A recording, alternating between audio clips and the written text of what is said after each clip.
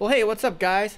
Today I'm going to be running a front logo and a side logo at the same time to save both time and money. You want to check it out? Let's go.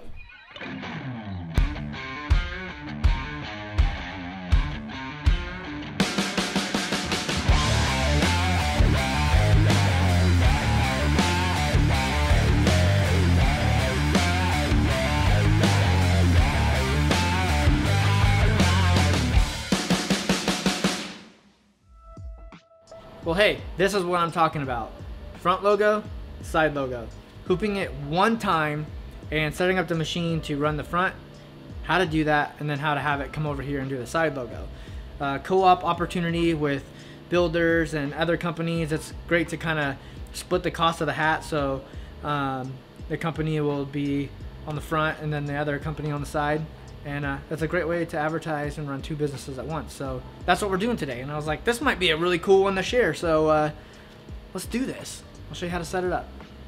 Okay, first things first, if you've never set up your hat driver on your machine yet, let's get that thing dialed in so that it's gonna run perfectly and not damage the machine.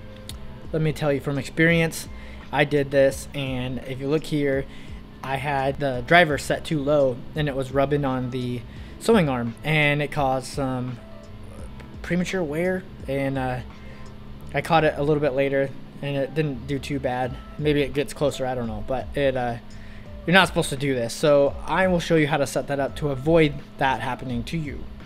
First thing you're gonna do is, in your maintenance kit, grab your 4mm torque pitch driver, and then you're gonna find this really cool little tool. It's got multi uses, but we're gonna use it for a shim today to set the gap and keep that thing from rubbing. That's going to be our distance or shim. In the automotive, they call that a feeler gauge.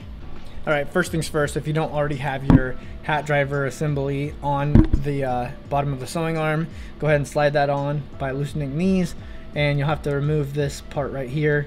Mine's kind of loose, so I taped it on. It keeps getting in the way, but you'll just slide this out of the way, kind of like that.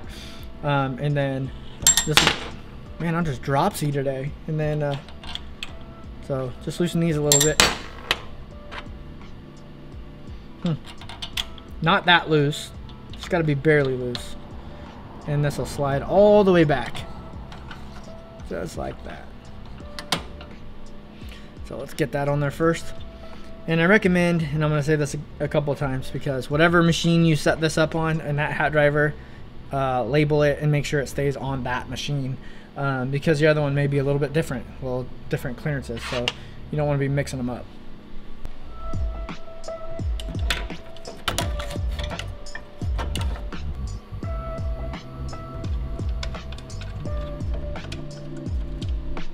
Alright, don't reef this down. When you use your Allen key to tighten this thing, hold it close to this part. Don't hold the end here and then reef it. It does not need it with tapered edges. It doesn't need to be that tight. Just like this. And ain't going nowhere. All right, now once you got your hat driver attached and on the machine, we're gonna pull out that torque bit screw thing here and loosen these. There's two down here. 1, 2, and then 3 and 4 are up here, right there. So just loosen those a little bit.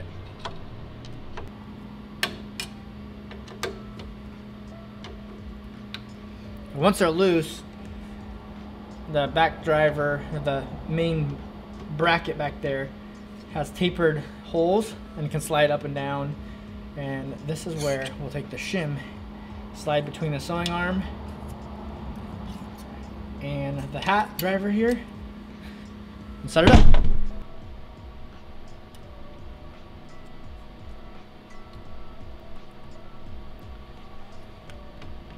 See how loose it is? All right. If you have set your design file up to and tell it to center hoop so it'll go back. I just got some random design over here right now that I'm working on, but you can also go over to your machine and do the rectangle hoop plus center, and it will center the hoop for you. And then which is kind of nice because then it slides it back so you can see it a little bit better where it would probably rub if you didn't do this. So now I got, you know, a little bit of space for my shim. It's not rubbing. We can kind of do some back and forth movements. Make sure it's got room as it rotates. It's all nice and tight. Center it again. And now we're ready to start doing some work. Okay, so now what we want to do is, using the center of the hat and the width of the logo, we need to get a measurement from the center to where we want the logo on the side to go. So in this case, there's probably a fabric ruler that's a little better than this, but we're about 4 inches right there. So I'm gonna say there's 5.5. So we'll go about 5.5 to about the center panel right here where this one's at. All right, so once we're in the software, we have our center line, which is red. I have my hoop selected, which I can turn on and off here. To adjust that, we go in and select this hoop. This one right here, the wide angle cap frame. Hit OK. And so these grids are set at 1 inch, so 5.5 to the center of that was right there. And I aligned it somewhat close to the bottom of this over on this side. So it's set up, here's the center of the hat, here's that 5.5 inches. So let's go ahead and send it over to that machine.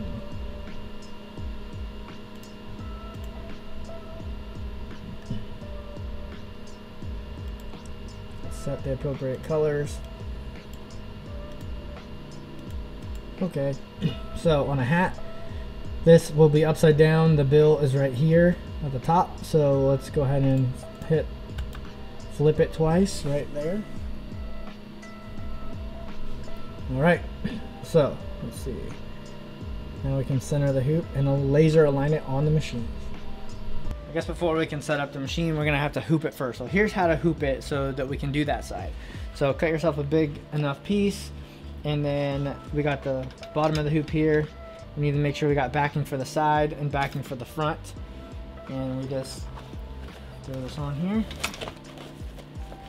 that's what's nice about these classic ones, is that you can go a lot more locations than just the front.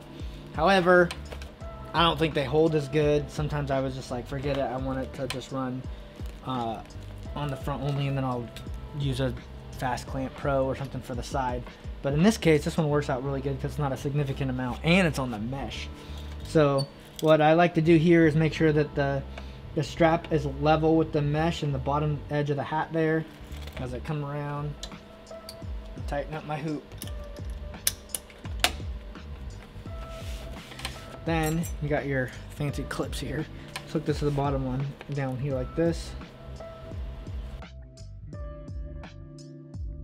Now we can take it over.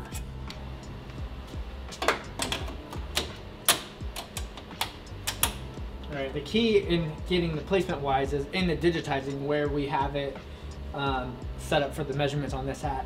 Different hat will probably have a different measurement. Just double check it, make sure there's that if the logo needs to go over farther, it can.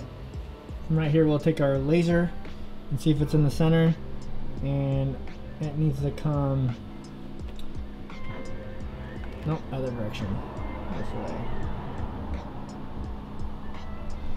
So to trace it, hoop plus this one right here, and to kind of give you an idea where it's going to go, and the side logo.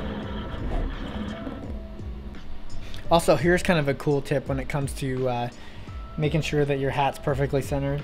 There's a little bit of a puff between the hat and the sewing arm here, so it's kind of not all the way down. The pressure foot will push it down, especially once it starts to get going on this design. But one thing you'll notice is if you do the laser, it looks like it's right in the right spot. But if I push down on that, it's not centered anymore. The laser is kind of over here in this corner, and it's lined up with the hole, so you want to make sure that you move that a little bit to the side. Even the thickness of the hat and the product you're stitching, kind of want to go to the right side of it. to kind of guarantee that it's in the center. All right, let's give it a shot.